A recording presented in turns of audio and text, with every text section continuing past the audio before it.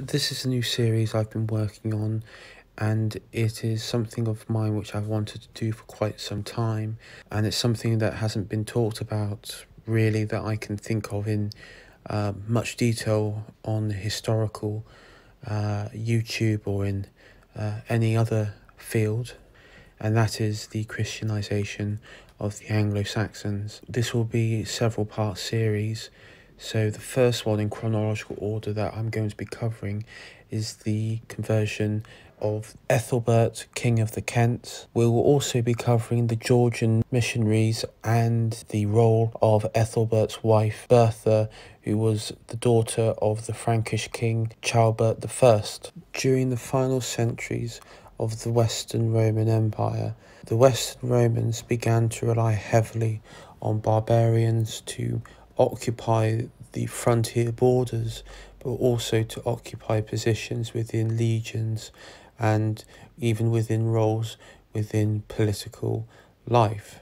Slowly but surely, these barbarians would sometimes rebel or other times demand greater land and greater roles and titles. Spain went to the Visigoths along with Aquitaine and what's now southern France. Gothic tribes also started to occupy that of the Roman province of Dalmatia, and the Vandals, Tunisia, and Roman North Africa. The Franks, who were one of Rome's closest allies in the barbarian world, were given and sometimes rewarded with greater land. During this demise within the Roman Empire, Britain would also suffer.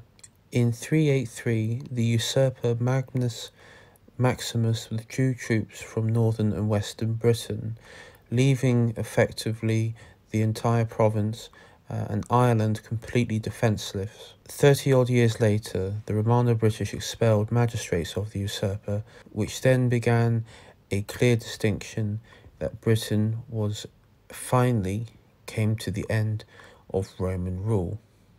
The final nail in the coffin was in the year 476, where Odoacer, a Germanic, possibly Gothic warlord, seized control of the province of Italia, Sicilia and Dalmatia from the boy emperor Romulus Augustus.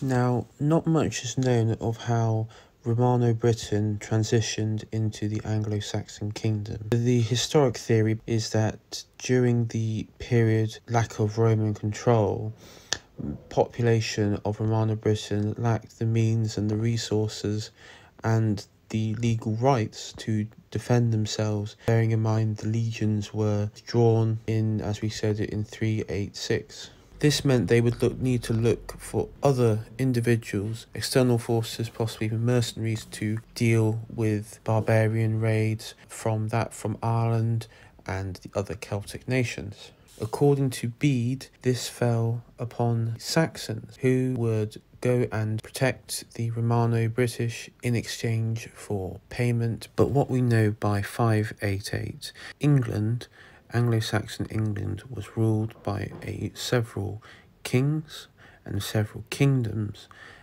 and that they all followed, according to Bede, a form of Germanic paganism similar to that of Norse mythology, though Bede does point out there would be few subtle differences in spelling and customs, but naturally it would be similar to that of the Saxons that Charlemagne would have faced a few centuries later.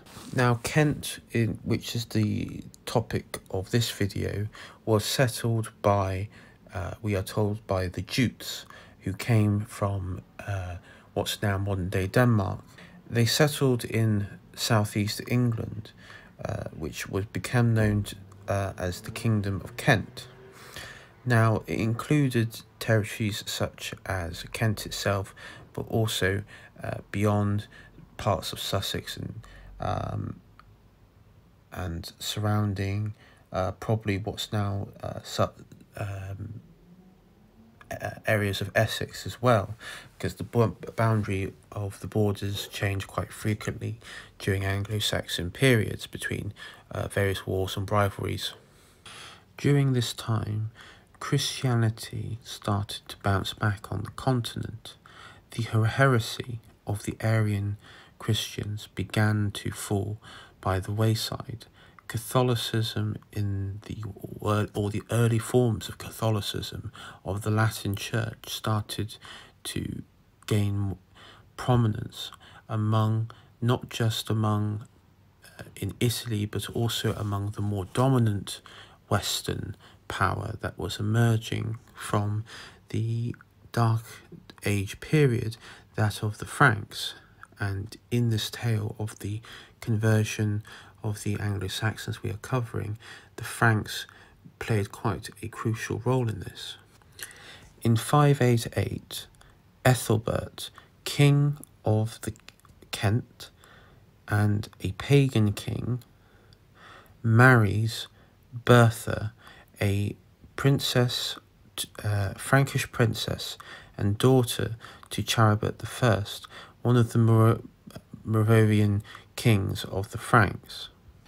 Like most marriages of that time, it carried with it some conditions, including that a bishop named Ludhard was to accompany Bertha to Kent and be able to conversions to the native population there.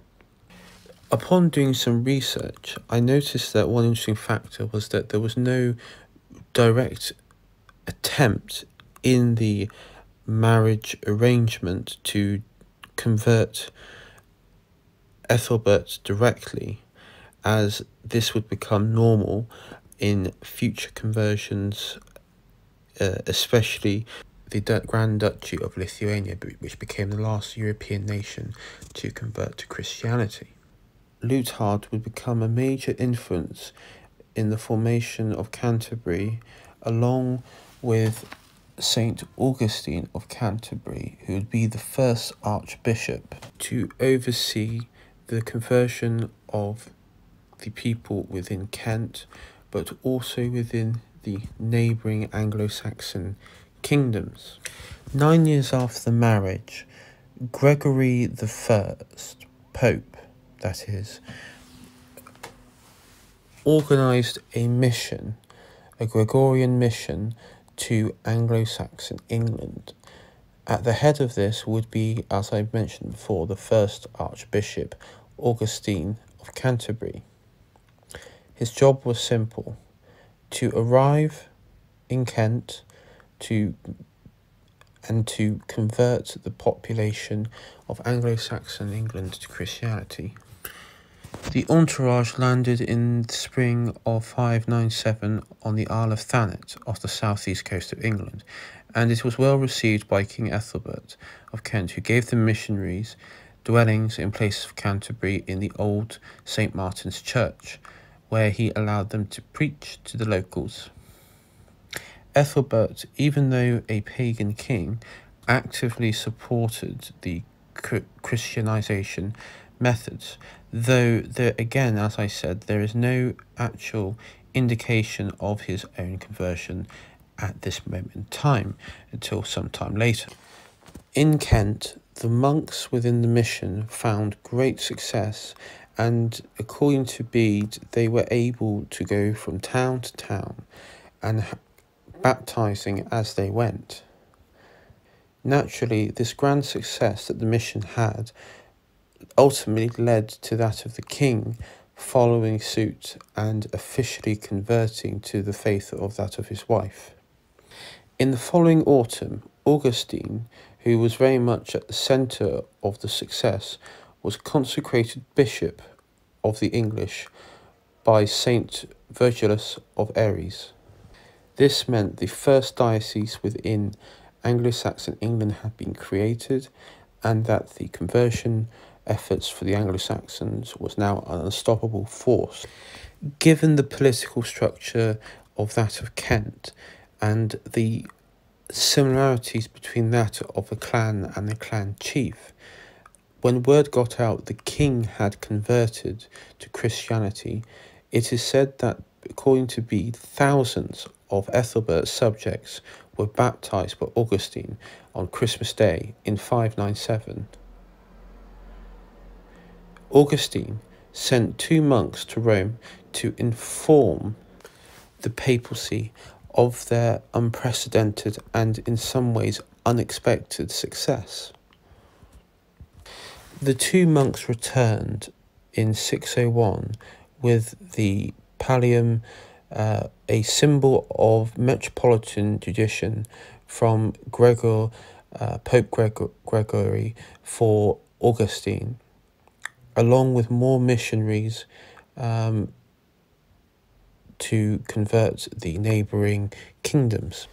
Due to the vast numbers of conversions in the Kingdom of Kent, it became clear that Augustine needed greater land and also greater properties to preach from.